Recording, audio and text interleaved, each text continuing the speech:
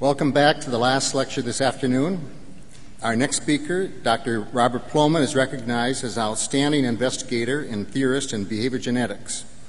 He has been amazingly prolific in the number of articles, papers, and books he has authored, and there's universal agreement among his peers that his work has been both groundbreaking and innovative. Dr. Rlomin became interested in behavior genetics while taking it as a required course when he was a graduate student in psychology at the University of Texas at Austin. He quickly realized the importance of bringing together both genetic and environmental research strategies in the study of human development in a field that had been largely dominated by environmentalism, the legacy of the American behaviorists. His position after receiving his PhD was at the Institute of Behavioral Genetics at the University of Colorado at Boulder, the only one of its kind at the time. Dr. Rlomin and his colleague John DeFries began work on what has become known as the Colorado Adoption Project. It involves tracking more than 2,400 adopted children from infancy to adulthood, a group key in determining the culture and biological influences in development. This project has been remarkably productive with over 150 publications since its inception.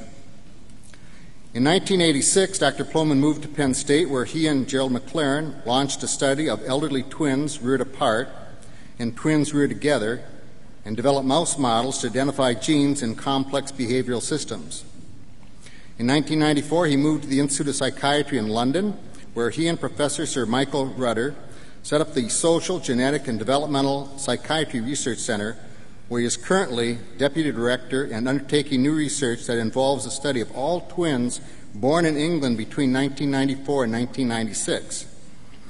Recently, he has turned his attention towards the study of molecular genetics to identify genes for psychological traits. His research has always emphasized that individuals are not passive recipients of environmental influence, but individuals that select, modify, and create environments in accordance with inherited predispositions, what has been called the nature of nurture, and the title we chose for our conference. He has been a paradigm-changing influence for psychology, and he has helped to create a new understanding and a more balanced view of the influences of nature and nurture in human development. Please join in welcoming Dr. Robert Rlomin.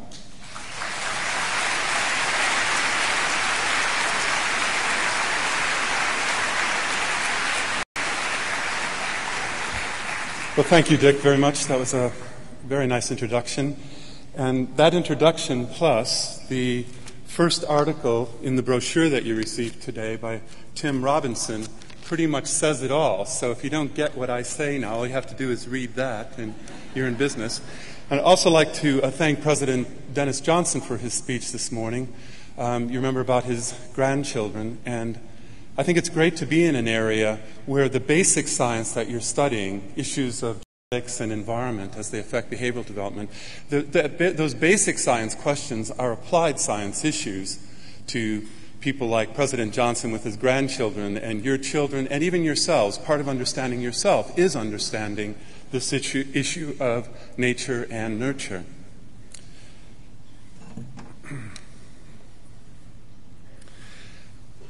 When I say the word nature, what do you think about? People often think about very warm, fuzzy things like how beautiful it is outside today and the leaves are changing and all of that. And also with the word nurture, nurture also connotes warm, fuzzy things like mothers and babies. But when you put those two words together, you have...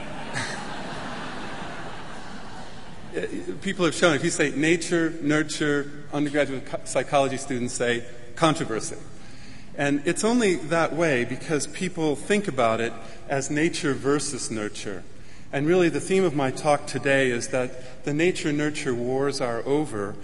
Almost everyone recognizes that both nature and nurture are important in behavioral development. Now that may be a truism, but it's actually a deeper thought than that. It's not just saying, oh well, genes and environment are both important, so can't we all be friends? It's really, the science of it says that genes are important and environment is important. And furthermore, and the main thing I really want to get across, is that we understand a lot more about behavioral development if we bring these genetic and environmental strategies together. So, I'm always curious what people think. In the media, it's often assumed that people are environmentalists, and behavioral geneticists like me are the bad guys that are disillusioning them of their environmental beliefs, of the blank slate, and that everything you do to your children as a parent, it has to do, everything that happens to them is about the environmental treatment that you give them. But I think the man on the street's smarter than that. So I do wonder of individual differences in height. Now, I assume most people accept that that's largely due to genetics. As Jerry Kagan was just saying, we're just talking about what happens on average. And certainly, if you starve a child, put them in the dark closet that Jerry Kagan was talking about, even a child that would have been very tall could be quite stunted in growth. But we're not talking about that. We're talking about the normal range of genetic and environmental variation in this room. And is there anyone who doesn't believe that genetics mostly accounts for individual differences in height? Okay, so I'm not going to talk about that because I think everyone does accept that height is almost entirely due to genetic factors, to inherited differences among us. Again, as Eric Kandel and Jerry were talking about, we're not talking about our species and why we are about 5'6" or 7" on average, as compared to chimpanzees who are smaller, or gorillas who are larger, or rhesus monkeys who are much smaller. We're saying in our what causes these individual differences in height, and you all agree that genetics plays the largest role. I thought I'd talk instead about weight. I'd use that as an example of some of these points. Because just think about it now. Nature, nurture. What do you think? Do you think it's largely due to environmental factors? Or is there a genetic component to weight? Yeah. Well, just remember what you think and see how you think about it after I tell you about it. And so I'll use weight as an example of these sorts of designs that allow us to say empirically how much is genetics important and how much is environment important. And then we'll talk about the behavioral things that maybe interest you more. I'd also just briefly like to mention common medical disorders. What do you think? Nature, nurture, cardiovascular disease, breast cancer, ulcers? You don't have to tell me. Just kind of get it in your head as to what you think.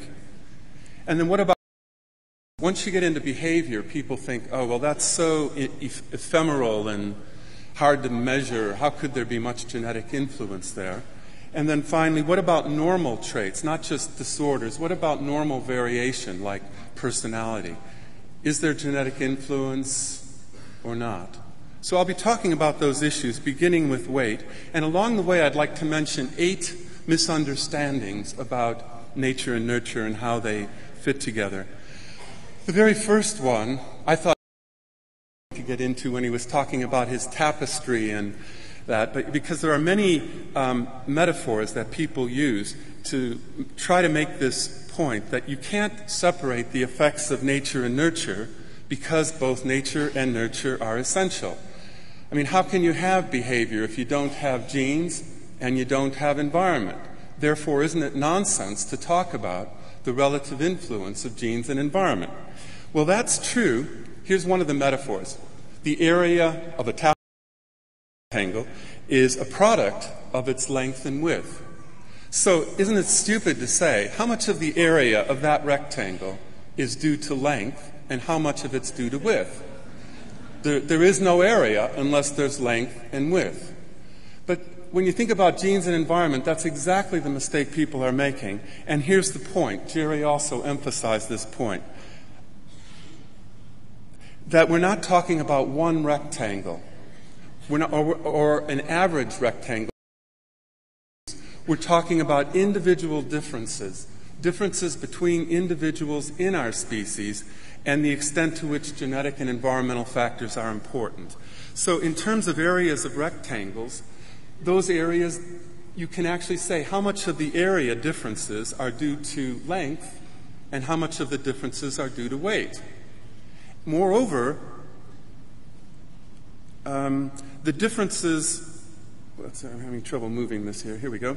The differences can be called, the width can be the same for everybody. You can hold the width constant, and the area of the rectangles will differ as a function of length.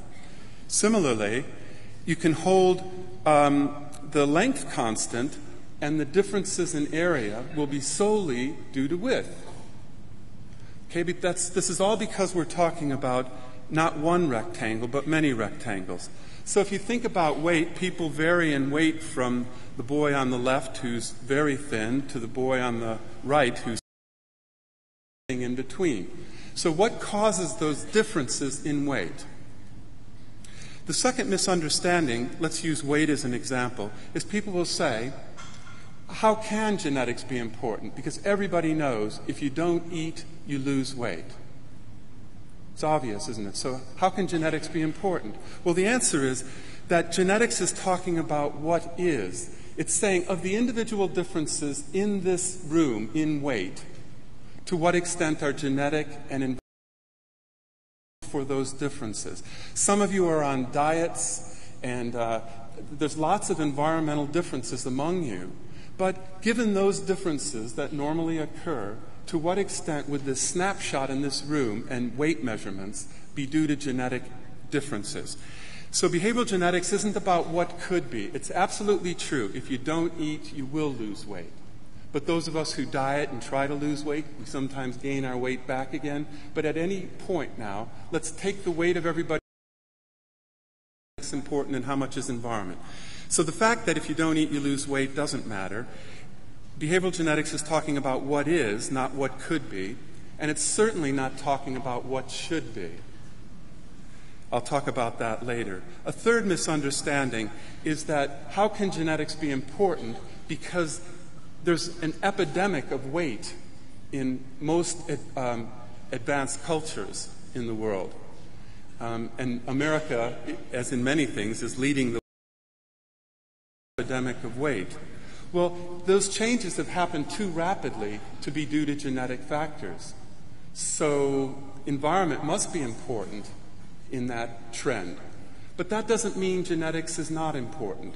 The trait we know most about is height, and you know height has been increasing generation by generation for 50 years. Well, the heritability, the genetic influence on individual differences in height has not changed. So even though the average height of generation by generation, their resemblance to their parents is just the same. It hasn't been changing. And that makes the larger point, this second point, that's also a contentious issue about race differences, class differences, gender differences, or cohort differences, that the causes of average differences between groups are not necessarily related to the causes of individual differences within groups. So the reason why, on average, our population increases in weight, but that has nothing to do with the question of whether individual differences within each of those cohorts is due to genetic or environmental influences. So how do we know? The point of these studies is you can't just assume what's heritable. You have to use these techniques to assess it, because I'll show you examples where your intuitions as to what ought to be heritable are wrong. The two major methods that are used are the twin study, where we compare identical, adoption study, where we compare non-adoptive and adoptive relatives. So I'll tell you about both of those methods briefly. Identical twins, sometimes called monozygotic, meaning one zygote, a single egg that's fertilized with one sperm, and then early in development, in the first few days of life typically, that fertilized egg splits and becomes two individuals with the same DNA in each of those zygotes. They're actually, people worry about identical twins are more clones than clones, because they're clones that grow up in the same womb and they're the same age throughout life. Whereas if you were cloned, your clone then would be placed in some womb, and it would grow up in a different womb, but also in a different cohort from you. And there are cohort effects. So identical twins are more clones than clones. And about 1% of all births are twins. Identical twins. 2/3 are what we call fraternal twins or dizygotic twins. These are two separately fertilized eggs. So these are just two eggs that are happen to be fertilized at the same time. So they're like any brother and sister in that they share 50% of their genes. They're 50% similar genetically. So the twin method consists of comparing the resemblance of identical twins to the resemblance of fraternal twins for many, many pairs. You can't do this for one pair. You can't say, here's one pair of there can't be any genetic influence. What we're talking about are differences in the population on average and the extent to which genetic and environmental differences account for those differences that we observe. So if genetics is important, you'd have to predict that identical twins will be more similar than fraternal twins. Oops, I hope that isn't a terrible problem.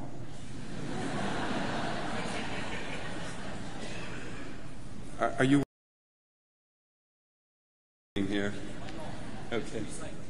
Okay. Very good. Did it overheat? This is hot stuff.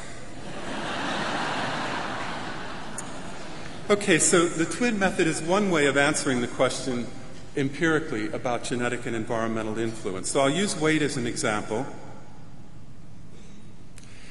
What if weight were entirely due to nurture? If you understood what I just said, you'd realize that identical twins are weight, because the twofold greater genetic similarity of identical twins shouldn't matter if genes aren't important. You follow that? So identical twins and fraternal twins ought to be just as similar. Now, what if it's entirely due to nature, genetics? Then you'd expect identical twins to be about twice as similar as fraternal twins. And if all the individual differences in weight are due to genetics, you'd expect identical twins to be 100% similar genetically, because they're 100% similar genetically. That correlation, if you don't know what a correlation is, it's an index that goes from 0 to 1. 0 means no resemblance at all. 1 means perfect resemblance, identical. The other design, that's the twin design. The adoption design is more powerful in some ways because it almost experimentally separates genetic and environmental influence. Parents and their offspring share genes as well as environment. So when we say that things are because of genes or because of environment, the adoption method separates that by looking for genetic relatives who only share genes but not environment, and environmental relatives who share environment but not genes. And this is a social experiment that's happened, since the 1930s here, where adoption agencies exist so that unwed mothers relinquish babies for adoption at birth, and those babies are adopted, are just as genetically related to their birth parents, their biological parents, as any kid is to its parents. And then it's as related environmentally to these adoptive parents. And that's also true for siblings. A third of adoptive families adopt a second child. Those two children are genetically unrelated to one another, but they share the same home. In addition, there are unwed mothers who relinquish more than one child for adoption. They're genetically related to one another, even though they're reared in different homes. So the adoption method neatly separates the genetic and environmental influence that's normally confounded in a family study. So with an adoption design, what if weight is entirely due to nurture? All that matters is whether you grew up with somebody, you shared the same environment. So we'd expect adoptive relatives on the right to be just as similar as non-adoptive. Whereas if you were adopted apart from your relative, like your parent, you don't share that family environment. Therefore, you shouldn't be similar in weight if what's important is nurture. But what about nature? You'd expect a very different pattern of results. What's important is whether you share genes, not whether you share environment. So if genetics entirely accounts for weight, you would expect these adopted apart relatives to be just as similar for weight as non-adoptive relatives who share genes and environment. And you'd expect adoptive relatives not to be at all similar because they don't share genes. So, what are the results? For twins, here are the results over many studies. Fraternal twins are about half as similar as identical twins, suggesting substantial genetic influence on individual differences in weight. But is it all genetic? No, because similar for weight, they're about 80% similar. So the differences within identical twins has to be explained environmentally because they're genetically identical to one another. Well, those are the twin results suggesting substantial genetic influence, but also providing evidence for non-genetic, environmental influence. I did want to point out that identical twins are amazingly concordant for obesity as well as weight. Identical twins reared apart. That's what people often think about when they think about twins. Oh, identical twins reared apart. Well, there's only a few hundred pairs who have been studied in all the world because it's obviously a very rare occurrence. But there's considerable data on identical twins reared apart for weight, and as you can see, they're almost as similar as identical twins reared together. So these are the data I showed you before, and here are the data for identical twins reared apart, showing that together. The other adoption results are much larger studies, and parents and offspring correlate about 0.25 for weight. Now that could be either genetic or environmental, but what the adoption method does is it disentangles that by studying genetically related individuals reared apart, parents who adopt their children away at birth. And as you can see, those children, even 20 years later, are just about as similar to their birth parents as our kids. And even more surprisingly is that adoptive parents who adopt these children very early in life and give them the nutrition and the living styles that we often think are associated with weight, those kids aren't at all similar to their adoptive parents in weight. So when you put these data, same thing's true of siblings. Adoptive siblings who grow up in the same family but don't share genes aren't at all similar for weight. Correlate about 0.3 something, 0.33, a bit more than parents and offspring. So when you put these data together, here's the sort of picture you get, where the pie represents the differences in weight in a population, in the populations we've studied, which are Caucasian, mostly North American and European populations. And you find that genetic factors account for about, say, 2/3 of the variance. But these data also provide the best evidence that we have for the importance of environmental factors, because even in the case of weight, which is much more highly heritable than most of the behaviors I'll show you, even in the case of weight, about 1/3 of the variance is due to environmental factors. And later on, I'll emphasize this distinction between shared environment and non-shared environment. But the point I'm trying to make here is that weight accounts for maybe about 2/3 of the variance in weight. Is that what people thought? I think there's a lot of no's there. So I hope I convinced you that genetics is important, but I want to say right away that just because genetics is important, it doesn't mean there's nothing you can do about it. As we said before, if you don't eat, you do lose weight. When you find genetic influence, it really is just influence. It doesn't mean that genes determine anything. So risk factors. It means that if you come from a family where there's a lot of obesity, you're probably you are very likely at increased genetic risk for becoming obese. And that means if you eat the same sorts of things that everybody else does, your friends might not become obese, but you're at greater risk for that.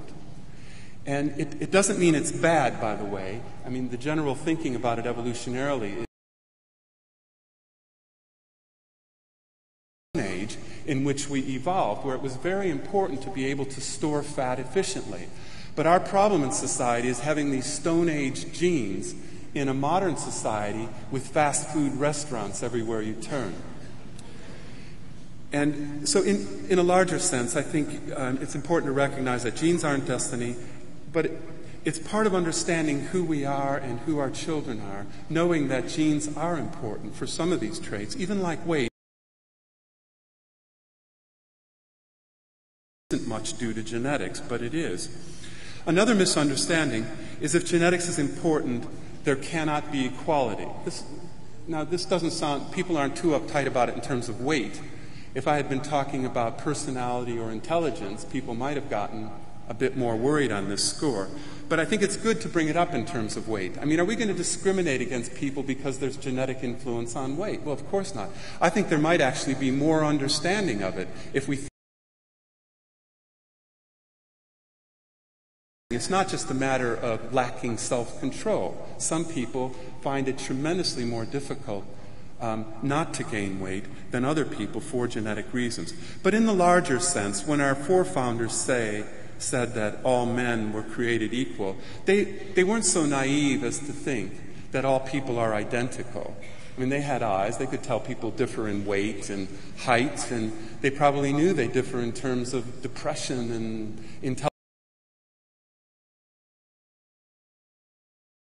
Equality before the law was the fundamental thing that they were after. And the recognition that if everybody were identical, you wouldn't need a democracy because there wouldn't be any differences. It's really that the essence of democracy is that you treat people equally before the law despite their differences. There's a lot to say about this, like equality of opportunity. Now, that's a trickier one, but maybe we can get into is that you're only studying genetics because you're trying to push a conservative political agenda. And that really is very wrong, and it's also obnoxious, really, in a way. It's to impute political motives for the science of it. I come from an old-fashioned point of view where I don't believe science is politics. I think what we're trying to do is, as dispassionately as possible, examine the evidence for important issues in our society, and that there isn't a necessary connection between research and policies, that policies depend on values as well as information, and one can only hope that you make better decisions with information than without information, but most of the time I think people are quite willing to make policy decisions with no information at all. But you know, when you're planning obesity intervention, you're going to go seriously wrong in terms of making an impact on this very important problem of our society. A lot of these issues that I've just discussed are presented brilliantly in a book that just came out last month by Steve Pinker called The Blank Slate. He examines historically the reasons why we've been so reluctant to accept a more balanced view of nature and nurture.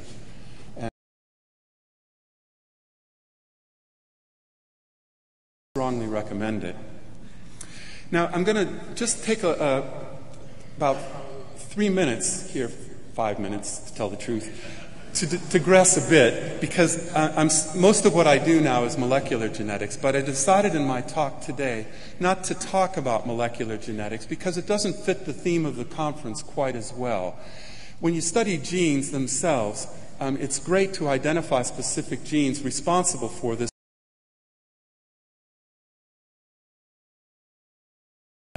because of the evidence for the strong genetic influence on it. But it doesn't in itself, molecular genetics, tell you anything about nurture. Once we identify genes, they'll help us a lot in understanding the developmental interface with nurture. But right now, all the work is in terms of trying to find genes. But I couldn't help but say a few things about it. One of the first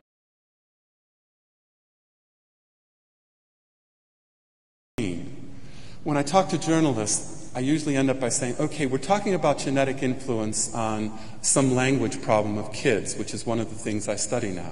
Invariably, the headline comes out, the gene for language. And you try and say, it's exactly what you don't want to say, because for complex traits of the sort we're talking about here, like obesity or common medical disorders or depression, hyperactivity, anxiety,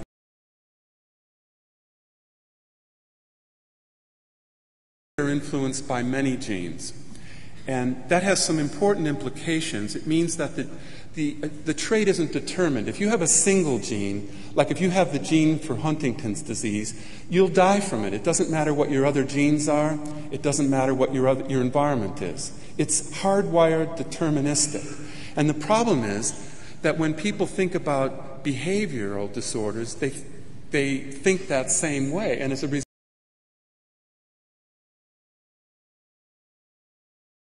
involved. And as a result of that complexity, these genetic effects are only influences. They're those propensities or risk factors. They don't determine our behavior.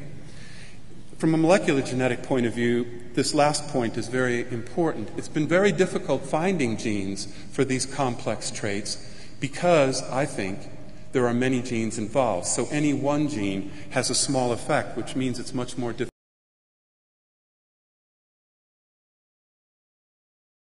From a single gene perspective, you undoubtedly, when you first read about genetics, were reading about Mendel. Mendel was studying 7 single gene characteristics. So if you get this form of one gene, you will have wrinkled seeds.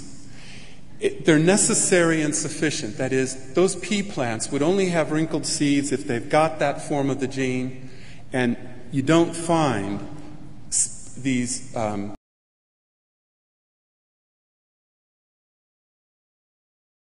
highly deterministic and hardwired. Well, when we're talking about complex traits, we're not talking about either-or things. You're not either obese or not, or depressed or not, or alcoholic or not. We're talking about continuously distributed characteristics. You don't wake up one day alcoholic. It's a very long progression, and there are many people in the borderline area. Well, from a genetic point of view,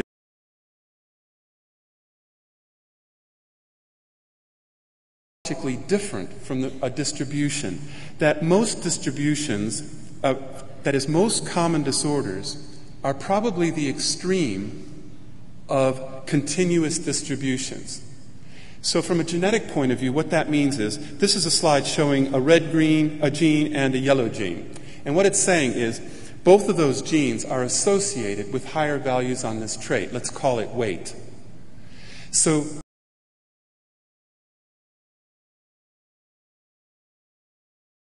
are necessary or sufficient. There are some people up here who are very heavy who don't have either gene, and there's lots of people of middle weight who have one gene or the other. If there are many genes involved, they're going to contribute quantitatively to the trait. So from a molecular genetic point of view, it has a very different approach. We're not just going to look for families where they have the disorder, because it's not a matter of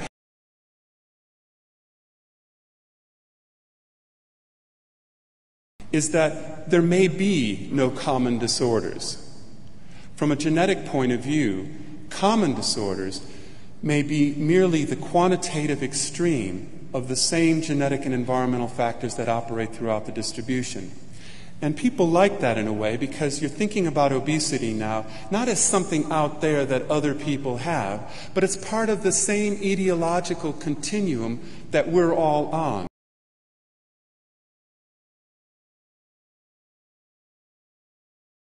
So that's one important issue in terms of molecular genetics. The largest issue is that it's been much harder to find genes. We can find genes for rare, severe disorders, but for the common disorders, which are the vast number of the things that hurt us in life, there's no evidence that these are single gene characteristics. There are many genes involved. But what we don't know is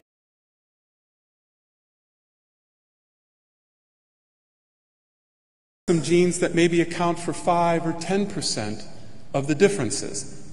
Well, it doesn't seem to be the case. This seems closer to the truth, that for complex disorders, there are probably many genes involved, each of which have very small effects. And the implication of that is that it's going to be very difficult to find those genes. So that's where we are on the molecular genetics side. I have no doubt that we will find many of those genes in the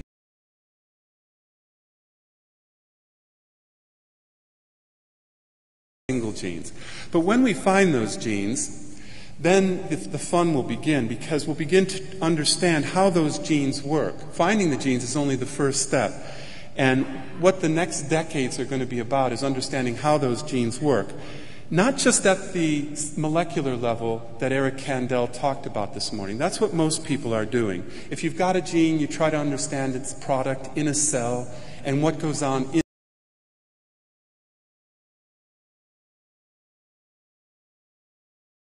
What's very exciting about functional genomics, that is, how do genes work, is to think about a different level of analysis, the behavioral level of analysis, and to study how genes work at the level of the behavior of the whole organism, how the gene affects an organism during development, when does it affect it, early or late, and then how does it affect the organism's interaction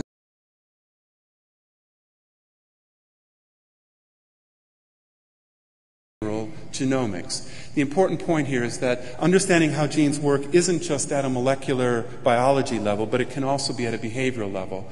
And as someone else said earlier, what's most exciting about all of this is that DNA will help to integrate the behavioral sciences into the life sciences as these bottom-up approaches meet the top-down approaches in the brain. Okay, so that's my little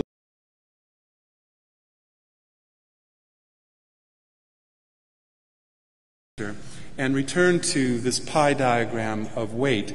I was focused on this 2/3 of the pie that's due to genetic differences. I'm now going to focus on this other third that talks about environmental influences. And the first point, misunderstanding I want to make about this, is that when you say genetic influence is important, it doesn't mean the environment is not important. And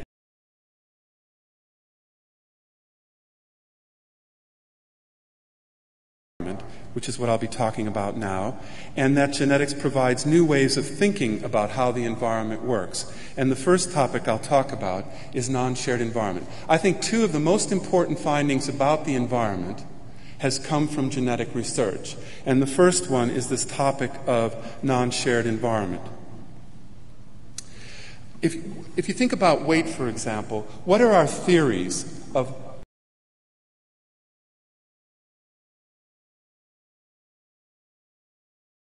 the type of food you learn to eat and the lifestyle, how sedentary, for example, the lifestyle was of your family. But two kids growing up in the same family should have experienced that same environment then, if that's so important. These are called shared environmental influences. They make family members similar. Well, one way to estimate them directly is by looking at adoptive relatives.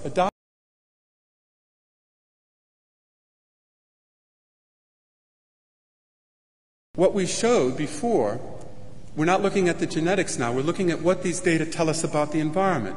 And they say that parents and offspring who grow, where the children grow up in that family don't resemble each other at all for weight. Similarly, for adoptive siblings, their correlation for weight is about 0.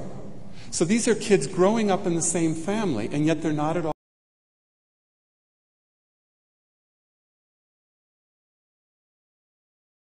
That shared environmental influences can't be important, that what's important largely is the environment, but it's a different type of environment. It's called non-shared. Whatever it is, it's making children in the same family different from one another. One way of estimating it is to ask about the difference between identical twins. If identical twins differ, it can't be due to genetics, it has to be environmental, and if they grow up in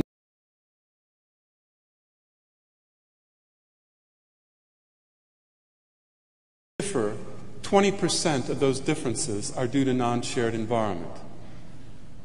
So that's why we showed when you look at all the literature on weight, that about a third of the variance is due to environmental factors, but most of that is due to non-shared environment, and not much is due to shared environment. And in fact, the shared environmental factor is probably an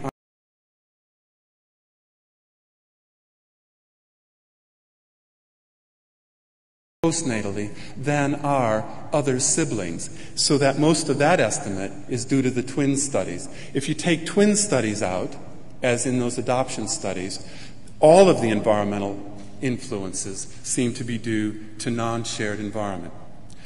So the first point I want to make is that by saying non-shared environment is important, it doesn't mean that parents don't have an effect. It does mean that the effects of parents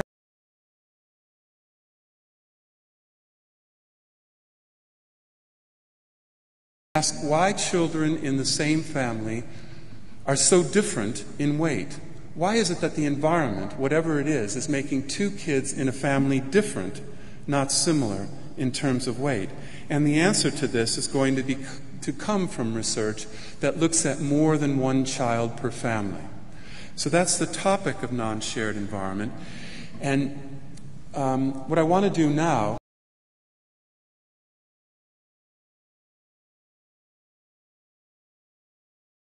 environment is mostly due to non-shared environment. I'd like to now quickly go on and talk about the results for these other areas, because as you'll see, the results are somewhat similar in making those points. So in terms of medical disorders, these are twin results for the major common medical disorders, like, in case you can't read it, breast cancer, heart disease, ulcers. And these are MZ, monozygotic.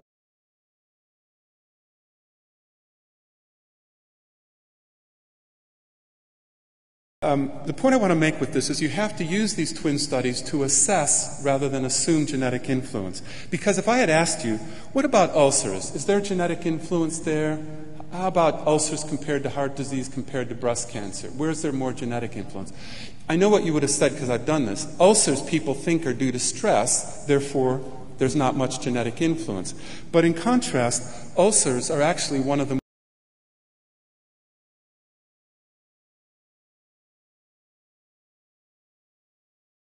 Well, you might say, how can this be? I mean, ear infections has to do with whether you get an infection.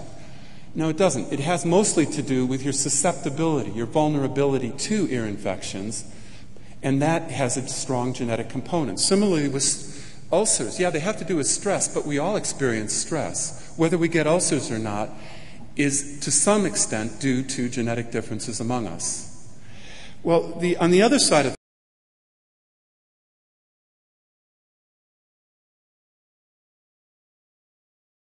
BRCA1 and 2 that cause breast cancer.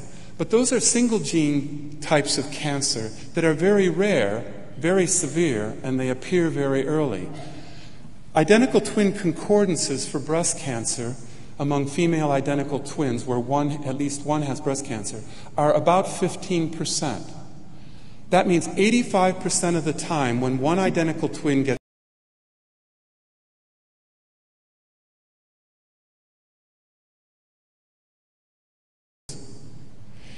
But because of all the interest in molecular genetics, nobody's really paying attention to this and saying the vast majority of the reason why one woman gets breast cancer and the other doesn't is not genetic.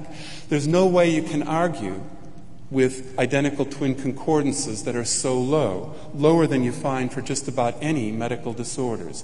Most of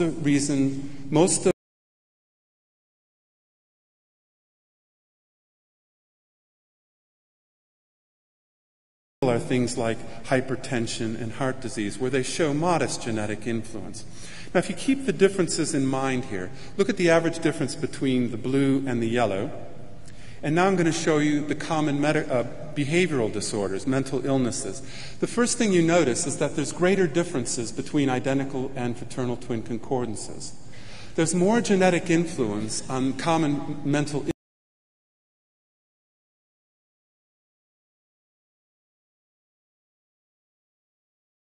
Biological, therefore they must be more genetic. But again, you can't assume what's heritable. You have to study it. And for whatever reason, behavioral disorders are more heritable. I think it's because behavior is farther downstream and there's more opportunity for many different genetic systems, brain, physiology, to enter into that downstream.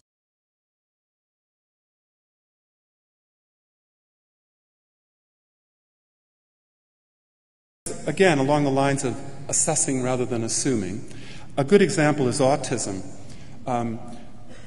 Professor Michael Rudder, who was mentioned as the person who co-founded this new center in London with me, was studying autism. He was a socialization researcher. He really thought that most of the important factors in mental illness are environment, and especially early environment.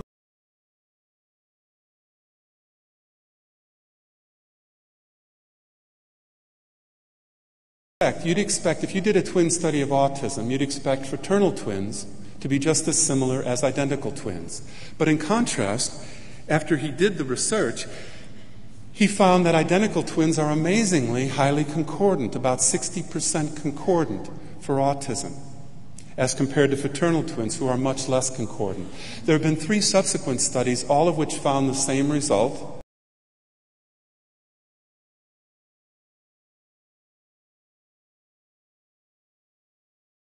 One of the most highly heritable mental disorders, and as a result there are now international consortia trying to identify specific genes responsible for autism.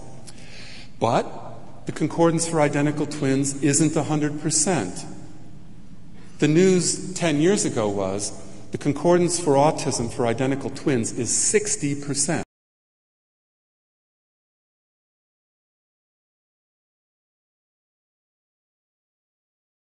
For identical twins for autism is only 60%. 40% of the time, autistic identical twins, where one is autistic, the other is not. They're discordant. There can't be any genetic explanation for that. It has to be environmental. So even in the case of autism, these data provide the best evidence we have for the importance of environmental influence, and that those influences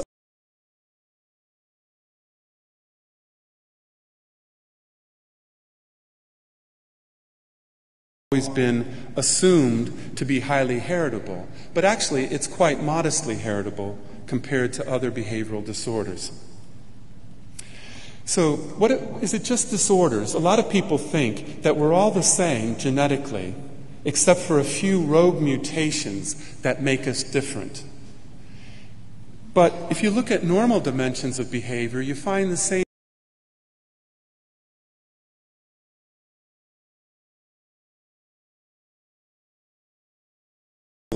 than fraternal twins, suggesting genetic influence on personality traits like neuroticism and extroversion, on cognitive traits like spatial reasoning or verbal reasoning. Jerry Kagan was talking about vocabulary. Memory always shows less genetic influence than other traits. Those of you getting older and having senior moments will be pleased to know. And general intelligence also has one of the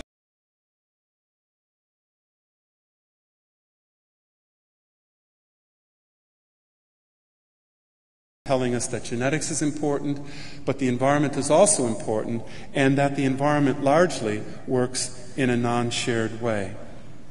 So in summarizing those data, genetics is important for nearly all these complex traits, a bit more for some, like, say, ulcers, and a bit less for others, say, breast cancer.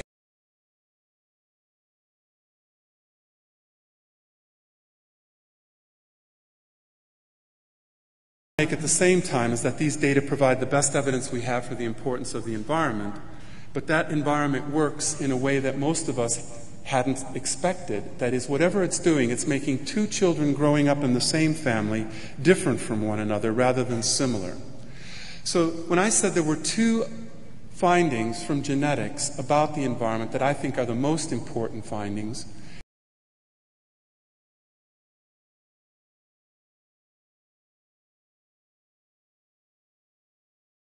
of nurture.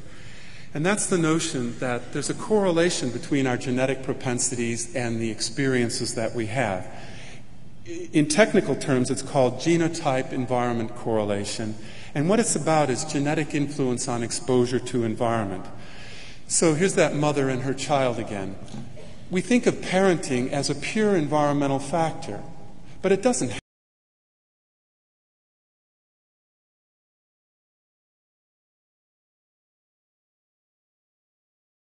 differences among women that affect the way they interact with their baby. Some women are just more nurturant or sociable or warm and loving. Some are more controlling. Whereas the second way in which genetics can enter is in the baby. Babies certainly differ in their cuddliness, for example, very early in life, or as Jerry Kagan was talking about.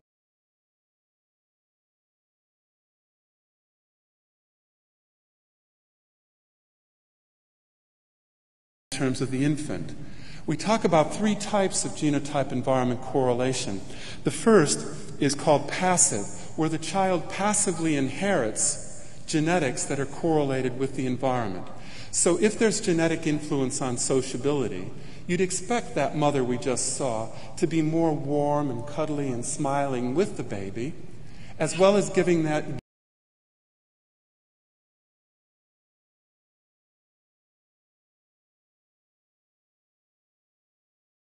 genes and environment that are correlated with the development of that trait, sociability. But it's sort of passive. The child isn't doing anything about it. It just passively gets these genes and environment. The second type is called evocative, where it's not just limited to genetically related people. Anybody can react to a child or to you on the basis of your genetic propensities. So if you are a smiley,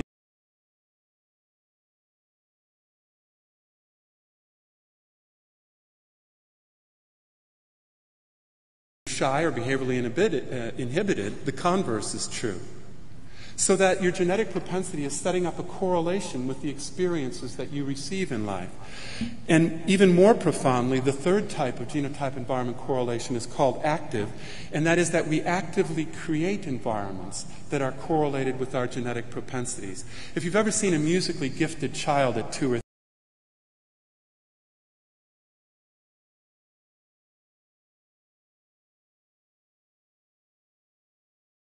if you take away a piano, or they'll hang out with other kids who are musical, they'll listen to radios. Kids can create environments that are correlated with their genetic propensities.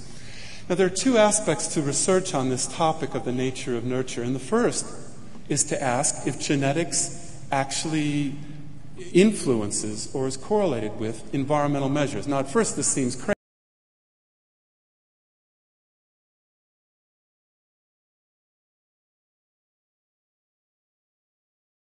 Number of books on the shelf in the home. Well, how can that be genetic? I mean, those books don't have DNA. So how can you find genetic influence on number of books on the shelves in a home? Can you think about that? Well, the answer is, it's not like the weather where we don't have anything to do about it. Books on the shelves don't just get there by themselves. Parents put books on the shelves.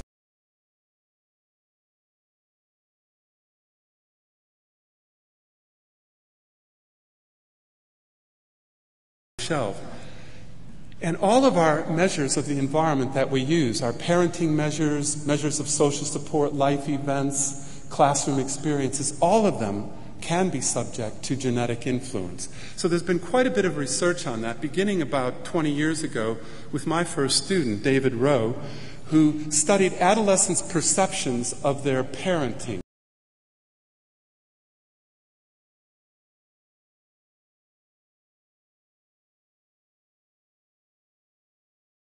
And so in the twin study, he found that identical twins perceive more similar parenting in terms of maternal warmth than do fraternal twins. And that was true of both mothers and fathers, suggesting genetic influence on adolescents' perceptions of their parents' parenting towards them. Well, since then, there have been dozens of studies like this. I've done a study over the last 10 years.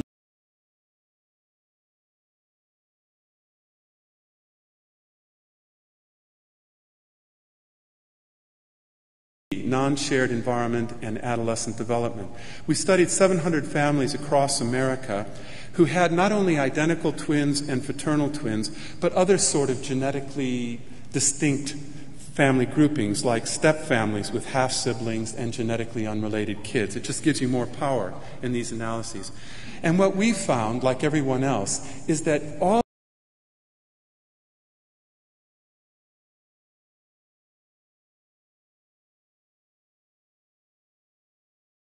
positive behavior or negative behavior about the father's behavior, these are heritabilities. The average heritabilities are about 30-40%, just about as heritable as personality traits.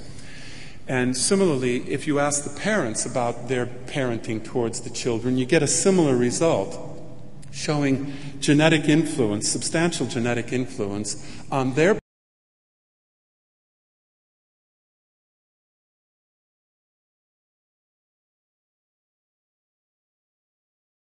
interactions between parents and children. So it isn't all perceptions. We used a task that's widely used in developmental psychology, where you ask parents and their adolescent kids, what problem do you have as a dyad? And there's no end to it. If you have adolescents, you'll know what I mean. You could quickly generate a list of problems that you have with your adolescent kid. So then later on in the 2-hour home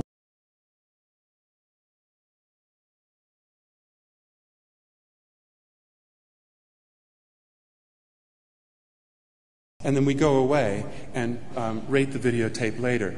And you'd think people would be inhibited by the videotape, but you don't see any sign of that. Sometimes we had to go in and break it up. But the neat thing we found is that then you can analyze the parents' behavior to the kids and the kid's behavior to the parent, and you get an interesting result, that a child's behavior towards the parent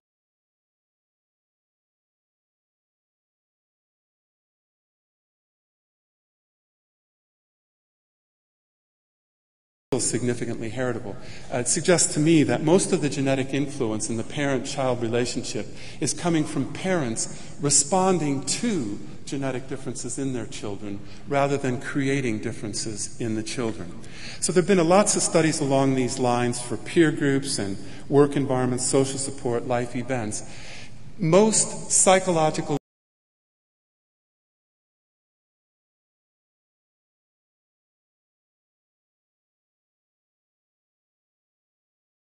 important on environmental measures, and genes are important on outcome measures like kids' development. Isn't it possible that genes mediate, to some extent, the relationship between environmental measures and outcome measures? And so in NEAD, that study I described, we did a lot of analyses of this sort. For example, maternal negativity, whether the mother is hostile and conflicted,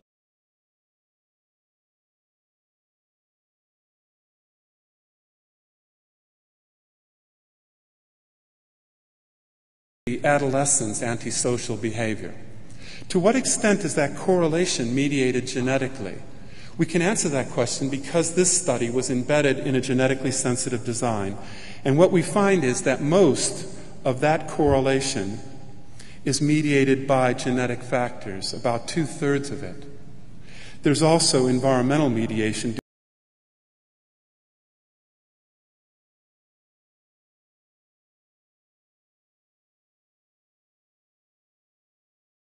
To the multivariate genetic model fitting that gives us those results. But there have been quite a few studies now along those lines, and they consistently support that sort of conclusion, not just for family, environment, and psychopathology, but also outside the family, social support as it's correlated with depression. So the two big questions about nature of nurture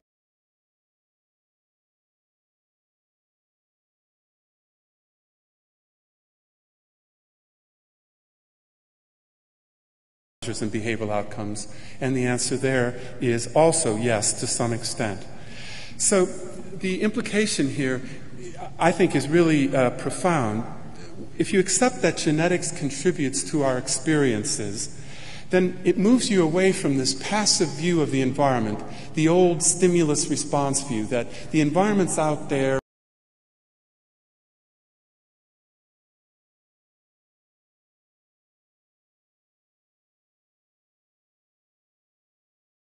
modify, and even create environments and recreate in memory environments. It's those experiences that are important.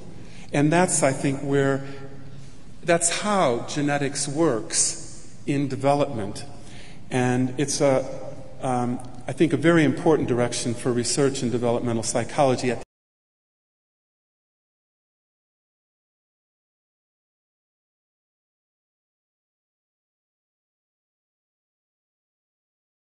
So what I've been trying to talk to you about with this topic of nature and nurture is basically what genetic research tells us about the environment. I first tried to convince you that genetics is important, because if you don't believe that, then this idea of nature and nurture, doesn't make any sense, because there isn't any nature. Well, nature is important, but I think increasingly people accept that.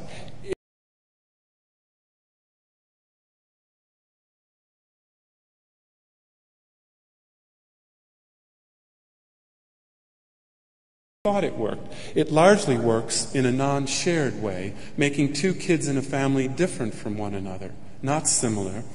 And that the other important finding at the interface of nature and nurture is the nature of nurture, genetic influences on environmental measures. And these are the themes of our large interdisciplinary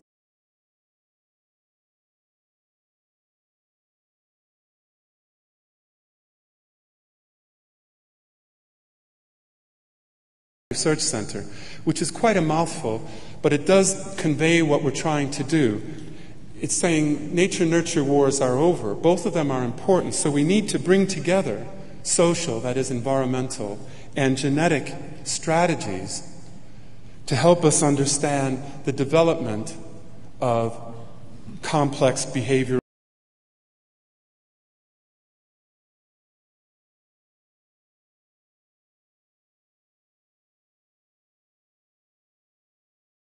Influences on behavioral development. And if you remember one thing as you go from explicit to implicit memory in terms of Eric Kandel's talk, if you remember one thing about the talk today, it's that the conjunction between nature and nurture is and, not versus. So we're talking about nature and nurture. Thank you.